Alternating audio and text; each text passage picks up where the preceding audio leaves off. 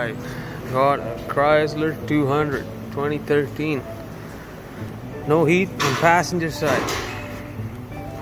Well, the issue is sometimes it can be a blend door actuator. This guy only has single climate control for both sides. So I'm 99.9% because I've done this before. It's the heater core. Got the dash out. I'm gonna pull the heater box, and there's your heater core. I'm gonna show you how it looks. These are all the parts that come out of it. Back is full. Looks like a mess, but when you've done a bunch of times, you remember each and everything. Top grill, speaker grill,